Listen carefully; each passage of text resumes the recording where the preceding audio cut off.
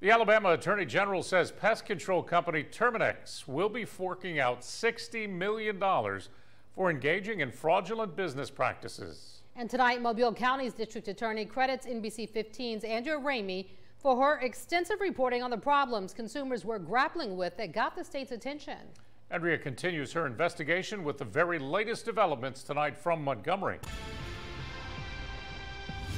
Thousands of former and current Terminix customers are impacted by this historic settlement. Customers whose bills skyrocketed, tripling, even quadrupling in cases. And I'm like, come on, this is absurd. Last year, we showed you some of the outlandish bills Terminix was charging its customers. They got this bill for their business, $43,000. I remember one of your stories where there was a woman that was holding a $1,499 increase in her bill, and she couldn't pay it. District Attorney Ashley Rich says the reports got her attention and prompted other consumers to complain. It's because of NBC 15 for making this a story and making sure that consumers knew that they needed to come forward and make their complaints, that I went to the Attorney General and asked him to tackle this huge problem. This truly is a historic day for us in the world of consumer protection. Today, Attorney General Steve Marshall announced that outside of multi-state settlements,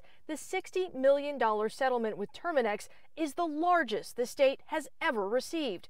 Consumers whose annual bill rose significantly will be getting money back. Not only did they violate Alabamians' trust, what is clear is they violated the law of this state, and now they are going to pay.